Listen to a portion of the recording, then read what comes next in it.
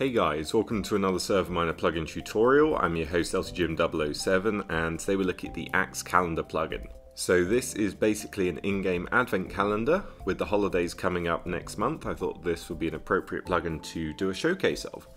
So it's pretty straightforward. If we do the command /AxCalendar, hit enter, this is going to bring up a lovely GUI with a ton of colourful presents in, each corresponding to a day. It's going to tell you the amount of hours you have to wait before you can open them, so every 24 hours. And then day 24 is something special. Now day 1, we can grab that currently, so we can go ahead and click to claim. And then it's going to change colour to black once you've claimed it. You can't grab anything other than that one. And then you can see we just got a regular apple, and in chat it says you claimed the day 1 present. Now a pretty handy command is the reset command, so if you're testing it out or something breaks, you can reset a particular player and then they can go back in and claim the reward again. Now if we jump into the config file, we'll be able to customize every single day and make it a lot more fancy and maybe give out some good presents, not just apples. So here we are in the SMPitney control panel. You can see there's quite a few YML files.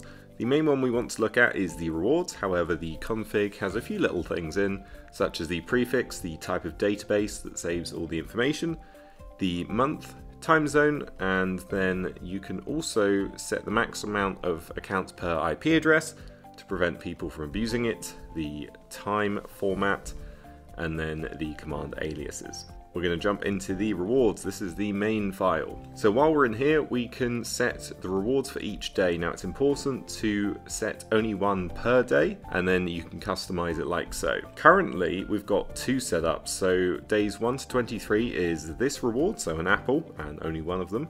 And then day 24 is a firework. So if you want to start customizing it, the best thing to do would be to copy and paste one of these, and then make sure you rename it. And then I'm going to go through and start editing it a little bit. So as you can see, I've gone over and changed a few bits and bobs. So we've changed the material, some of the names and commands. I've added this command, and you could do this for every single day and make it a little more interesting than just getting a ton of apples. And then we can jump back into the game and see what we've done. So now that we're back in game, we can do the AxCalendar command, hit enter. Here is the first day, and if we click it, we are going to get those 2 diamonds.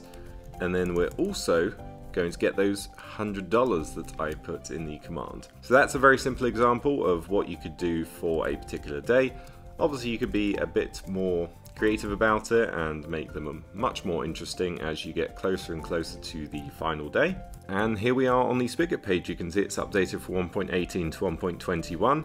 And if you scroll down, we've got a Discord if you need any help from the developer, a wiki for more information, and then lots of good info down here about the plugin. But if you need a server to host it on, check out serverminer.com for the best and cheapest hosting around.